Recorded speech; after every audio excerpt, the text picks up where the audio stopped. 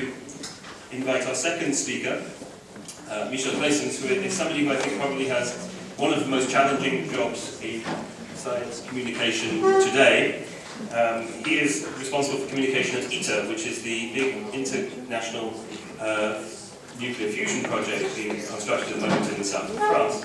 And this is extremely relevant to the future of the planet, to the future provision of energy needs. One of the challenges that Michel has is overcoming the perception that nuclear fusion energy has always been 30 years away and always will be 30 years away in the future. I hope we're going to learn a little bit about that and hopefully learn that it's not true. Michel.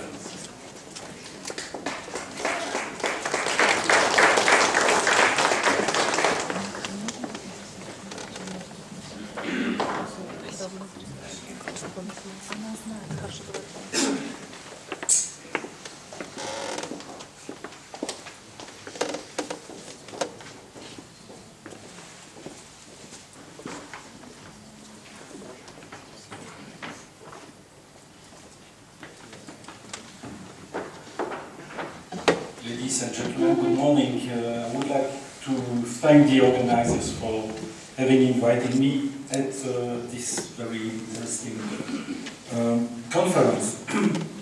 I would like to, we talked a lot this morning about transparency, and I would like to show you to what extent science, which is often associated to knowledge, pure knowledge, science symbolized by this pure form on the slide here, to what extent science is transparent. And I will take the case study of ITER, as James said, which is the biggest nuclear fusion reactor which is now building in the south of France.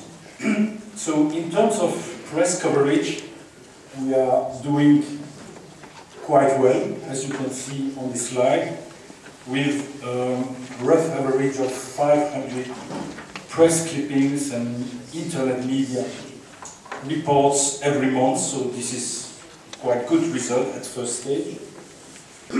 And this is quite surprising because ITER at the moment, this is essentially a platform and almost nothing on it.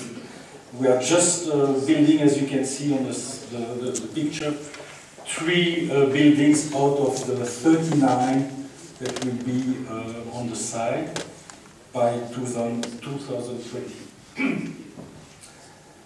The reason for this extensive press coverage is, I think, can be explained by what Ben Goldacre, who is a science and medical journalist at The Guardian, wrote in his book Bad Science. For him, there are basically 3 types of science stories in the media.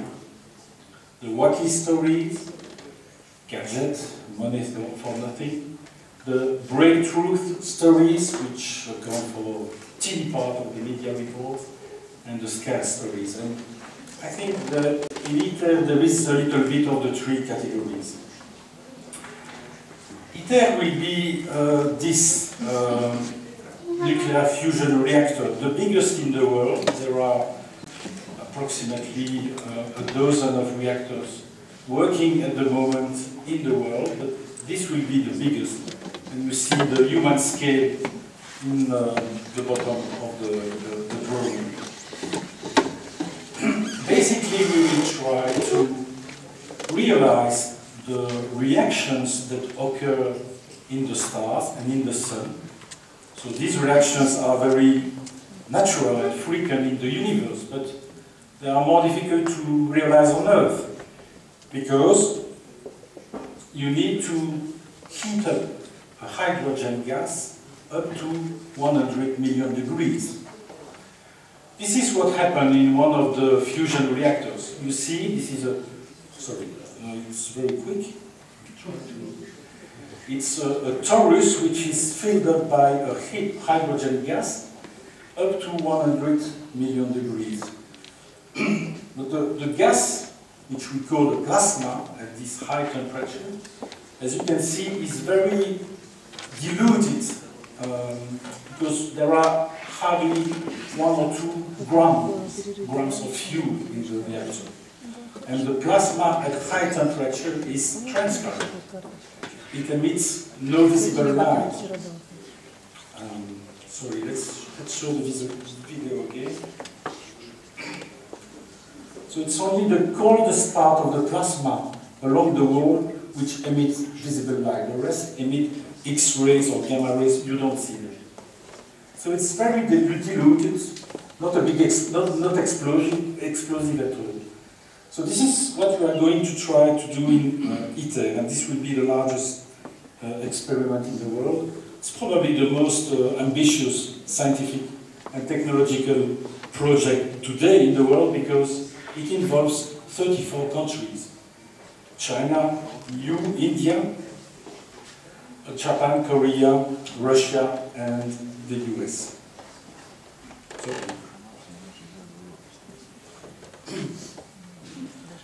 going too fast.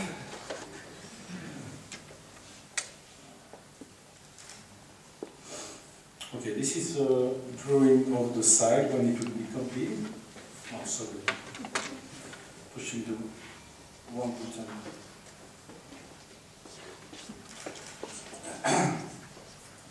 One of the criticisms that ITER is attracting is the huge cost. Although most media reports do not quote the right figure. The cost of construction of ITER at the moment is estimated at 12.8 billion of euros, close to 13 billion of euros. So only 40% of the media reports give a good figure. This has been criticized often, including by the scientific community, although we have to divide this big amount by the number of countries involved, 34, and the duration of the construction, which is 10 years. It's interesting to see that France, for example, contribution in ITER is about the same as in CERN, but most French people do not have any problem with CERN, although they have one with ITER. And the International Space Station budget at the moment is close to $100 billion. So I divided here on the chart the investment of the members in ITER by the public research spending. And you see it's around 1 or 2%. The chart is more impressive, I think, if we use the full scale, 0 to 100%. And you see that the budget of ITER is teeny, a very small amount compared to the public spending in research of the members of the ITER members. Main communication issues, in my opinion, are the fact that ITER is neither a pure science nor a technology project. So people have some difficulty with it. So it's neither fundamental research, but it's not a pure technology project. Problem also is the fact that ITER originated from the politics, and it has been proposed by Gorbachev and Reagan in 1985. It's also a long-term project. First results will not occur within less than 9 years. So, therefore, it's of little interest for the politicians, most of the time. Criticism also include problems raised by the scientific community, like disruptions, which are instabilities in the plasma.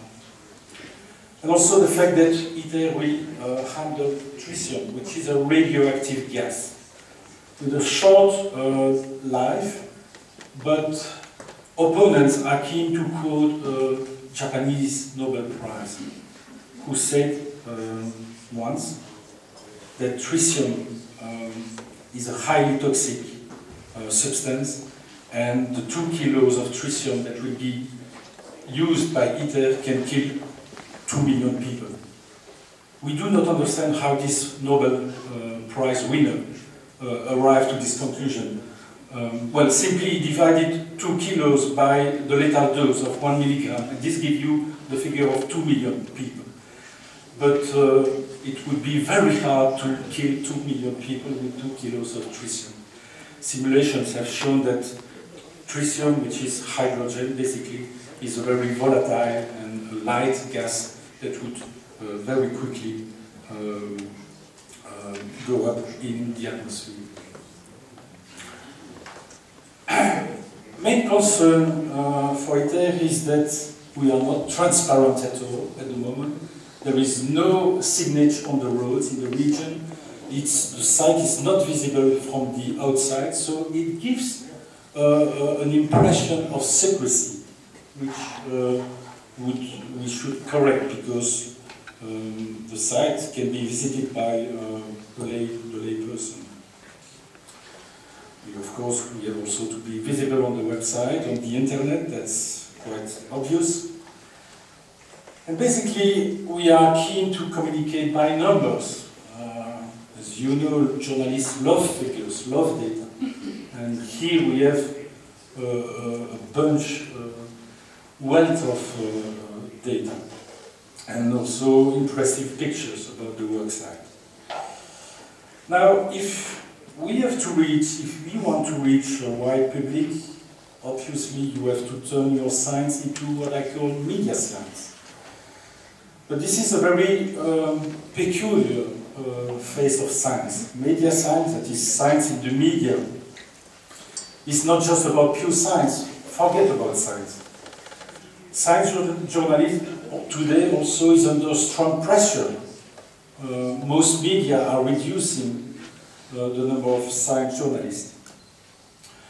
Also, there is a big control of the news in the media by the big science journal today, who are becoming really news agencies. And one fact that is, I think, more and more common is the fact that the media report essentially on published science, science that is published in the scientific literature. So the whole science that is being developed, which is the majority of it, is almost invisible to the public. And there are good reasons to that. Also the fact that program producers on the radio and on TV refrain to invite scientists in their discussions, because they say scientists become quickly ununderstandable and use complicated jargon. Still, I'm convinced that science needs more media science today. And as we have a scientific method which is widely accepted, I believe there is also a journalistic method. And from my point of view also, what is interesting is that we can judge the maturity of an organization or a project by its reaction to the media. So this is, in short, my key message, and I thank you for your attention.